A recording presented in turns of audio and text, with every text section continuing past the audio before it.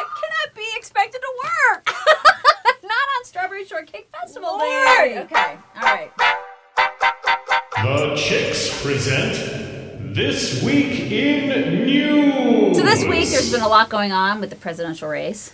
Yeah, Hillary Clinton is now the presumptive Democratic nominee. Go Lady Parts! Yeah, so now they have a criminal in a pantsuit. That's awesome! Yay. Trump has been called a racist because he suggested that a judge of Mexican descent may be biased against him in the case of Trump University. And I can't imagine why Trump would say that. I mean, Mexicans and Mexican Americans just really love Trump. Yeah, even the youngsters. We're gonna kill Donald Trump.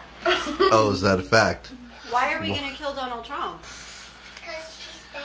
We have bathrooms to talk about. We cannot waste time here.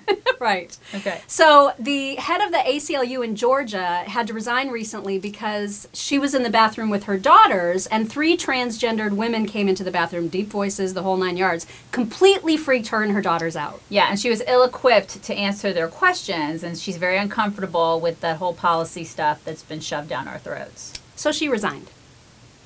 It's interesting how people's perspectives change when something happens to them and their kids.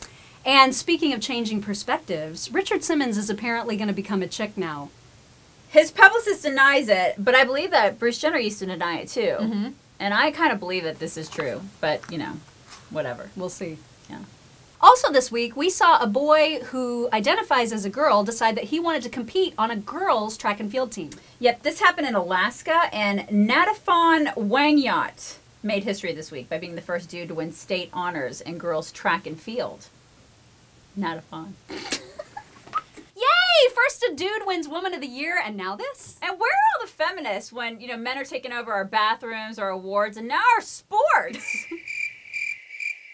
They're only screechy when it comes to on-demand abortions. And free birth control and tampons for everyone. Way to represent, feminists!